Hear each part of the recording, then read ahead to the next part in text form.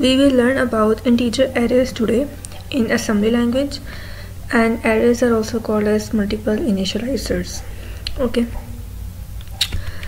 so first thing I want to clear is that in the integer arrays work similar as any other high level languages, right?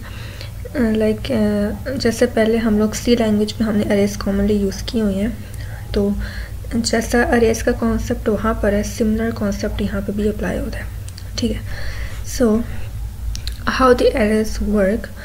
If multiple initializers are used in the same data definition, its label refers only to the offset of the first initializer. Other members can be accessed by incrementing the first offset of the first member. Okay, so here we must know what is meant by label and what is meant by the offset. We have already discussed about the offset, that is the address, and label is basically the name of the array, and you can understand this whole thing better by the help of example. So see here, assume our data is located at address this, right? Our first data, you can say the element of the first element of our array is at this location. If so, the value 10 is at the offset this, 20 the next value will be at the next address, that is this, 30 will be at the very next address, 40 will be at the next. Right, here you can see this sequence, this, then this, and this. It shows that arrays are stored as in the consecutive locations. It is just like array of bytes. All the bytes are consecutive and accessible through a common mechanism. It works just like any high level language. Okay, nothing is new over here. So we can understand it better from here, that suppose we have this array. This is how we declare array. Okay, this is the name of the array, this is our data type, and these are our initializers, that is 1 2 3 4 5 are the elements of this array. Right, in assembly language, to access the integer, to access this fifth element stored in fifth byte of the list, we will increment its label, that is array, by 4.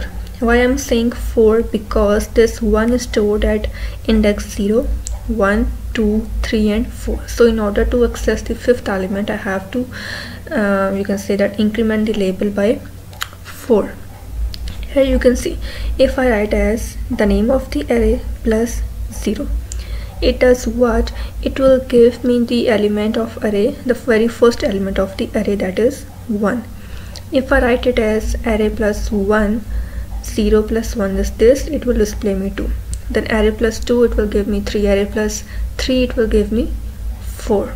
Okay, and also the number 1 is located at this address, then the second number will be located at the very next address, that is at the consecutive locations. And this is the way of how we access these elements if we want to print our elements like this, and then we can use the call write int. Right, so in this way we can access the elements of the array, and this is how we can declare our array.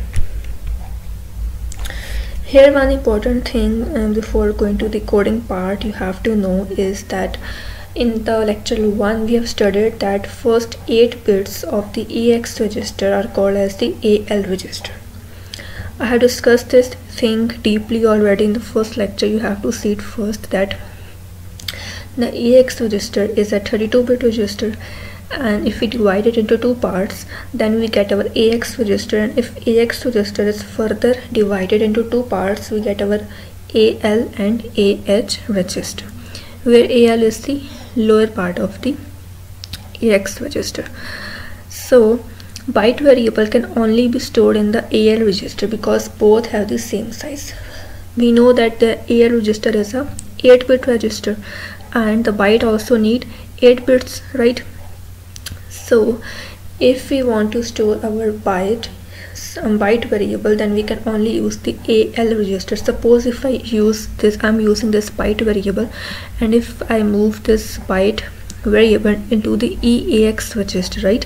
EX is a 32-bit register, so If I'm moving only 8 bits into 32 bits, it means the rest of the bits are just wasting, right? Garbage is going over there. So in order to avoid that situation, we have to do something. To print a byte from the list array, offset of the respective byte will be moved to AL register. Before doing this, what we have to do importantly, we will remove the garbage from the EX register by storing 0 in it. Okay, this is very important. We have to move 0 into the whole EAX register, and then we can use AL register to move our data in AL. Okay, this is done because the incoming byte will only overwrite the first 8 bits. Why first 8 bits? Because the first 8 bits of EX register are nothing but AL register. Okay, rest of the 24 bits will still have garbage value, so in order to avoid, we move 0 in AX always. It means the whole theory is that we first move 0 in AX, and at the very next instruction we just use AL register for our arrays if we are using the byte data type. But if we are using dword, right, dword type, because it uses only 32 bits, and here EX is also a 32-bit register, so in that case these both will be compatible to each other. Then we don't need to move any 0 into the AX register. But in this case, when these two are not same, then we have to move 0 there.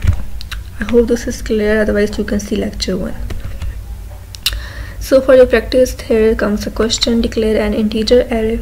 I have already told that how we can do this. Initialize it, and you have to display it on the screen.